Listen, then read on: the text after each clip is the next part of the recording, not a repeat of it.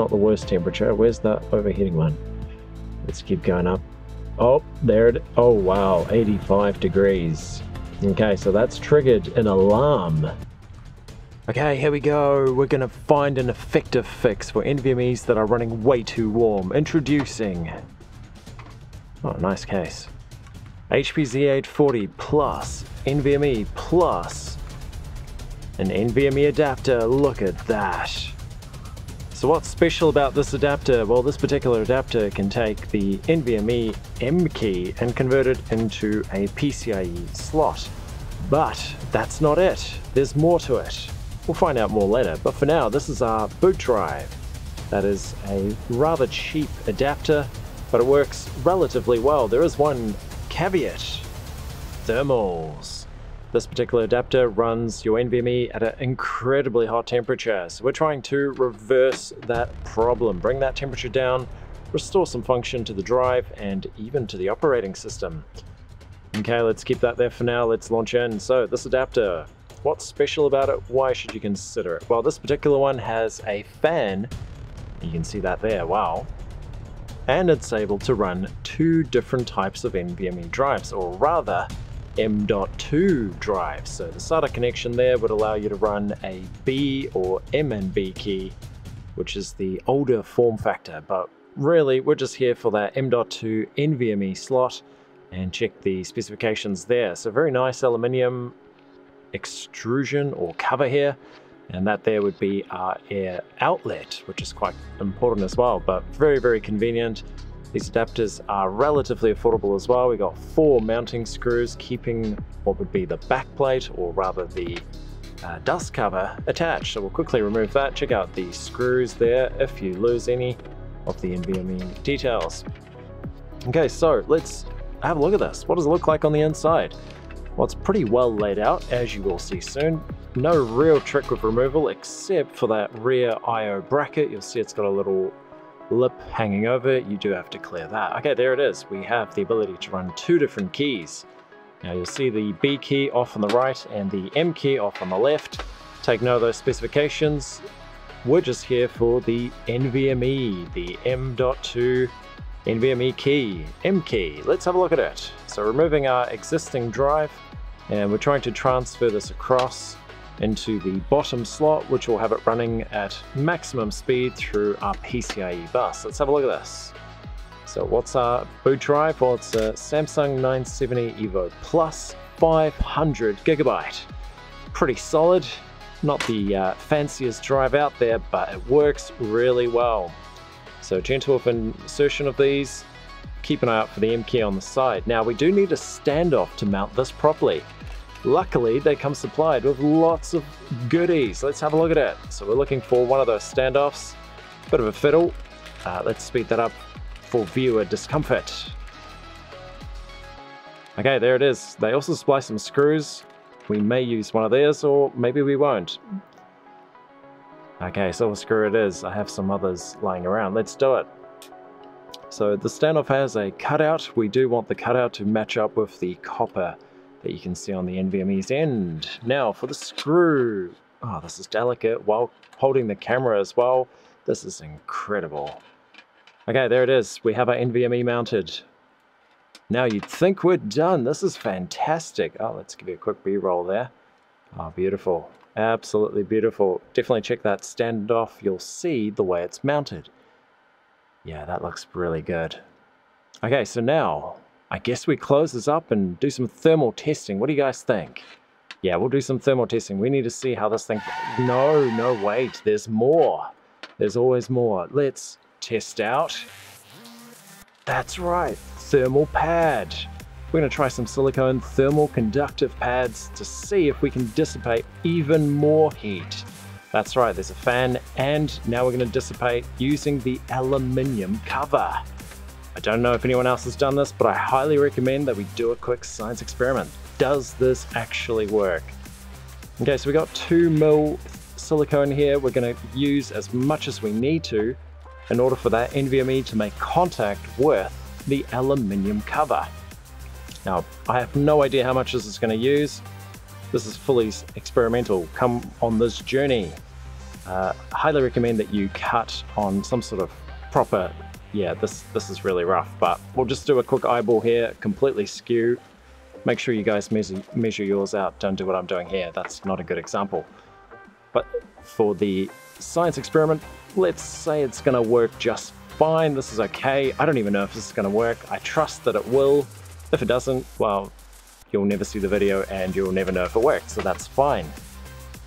Quick trim. Yeah, eyeball, that's perfect. Perfect. Okay, so first layer down, and hopefully that makes contact, and we can just sort of wrap it up here. That'd be great.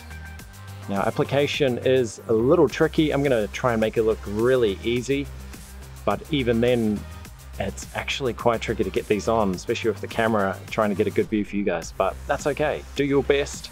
Keep an eye on the silicone pads. Once you pull off the sticker, they become really difficult to manage, as you're about to find out. Okay, let's get the plastic cover off there. Wow, that's really tricky. So using a screwdriver here to try and get underneath, the pad will damage very easily. So you've got to be gentle here. That is very delicate, but it's okay. There it goes. Okay, I'm touching the pad. That's going to leave a fingerprint, but that's okay. I'm wearing gloves, so no fingerprint. Lovely. Okay, maximum heat dissipation is what we're after. That's why we're using the cover. Oh no, it didn't reach. Okay, one layer is not enough. Let's cue some more. Let's just do a quick test of the leftover. Does that? Okay, I don't. No, I don't. Oh, it doesn't reach. Okay, we've got a problem. We need to fit more layers. It was worth a test. Okay, you guys knew it was going to require more layers, so let's... Oh dear. Oh dear, that's now not coming off. Okay, I can recover this. I can recover it. Where's the screwdriver? That's a definite blunder. Okay, that's not coming off. I think we'll just have to end it there. No, it's okay, but we'll get it off. We'll get it off. No worries. Now, once we remove this, how many layers do you think it's going to take? I'm hoping for maybe 3. I think 3 is reasonable. Surely it's not going to take more than that. I mean, what if it's 10 layers? I don't have enough thermal conductive silicone to do it. Okay, we'll try. We'll try our best. Let's see. 2 layers. Probably not enough. 3 layers. Maybe. Going for layer 2 again. Far better off using a nice cutting pad doing this to exact metrics. But for our viewing's sake here and for the test, we'll do a very crude one. Maybe I'll return with some better silicone and see if we can get an even better thermal result. Maybe it doesn't even work, in which case I'll probably still release the video and you'll still find out that this isn't a good way to do it. Either way, hopefully this works. Is 2 enough? No, that's not even close. We can tell just by eye. Let's go for a few more layers.